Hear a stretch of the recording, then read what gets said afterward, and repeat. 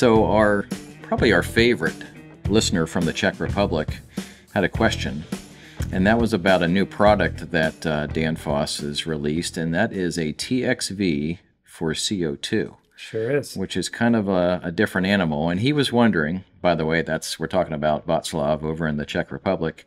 He's wondering, where can you use it? What do you need to know about it? All those kind of interesting things, and what applications you could use it in. Yeah, so it's just the first mechanical or TXV on the market for CO2 across the board and anywhere. So I think we're pretty proud of it as a company to be putting it out there.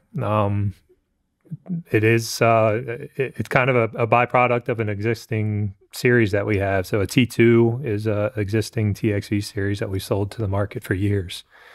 And so this is just a variation of that for CO2. So it's obviously been changed, manipulated for the refrigerant type and the aspects of it, the high pressures and whatnot. So it's a 90 bar max working pressure on the valve, which is a pretty typical cutoff point for a lot of equipment on CO2 systems on the low side of the system for 90 bar, which puts you around 1300 PSI. So you're well above any relief valves or some of the limitations of the other material piping and whatnot that we have there.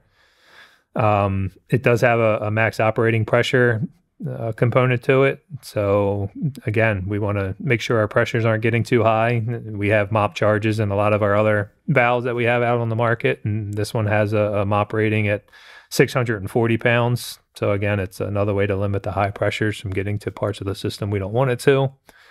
So that charge element that's inside of the bulb there on the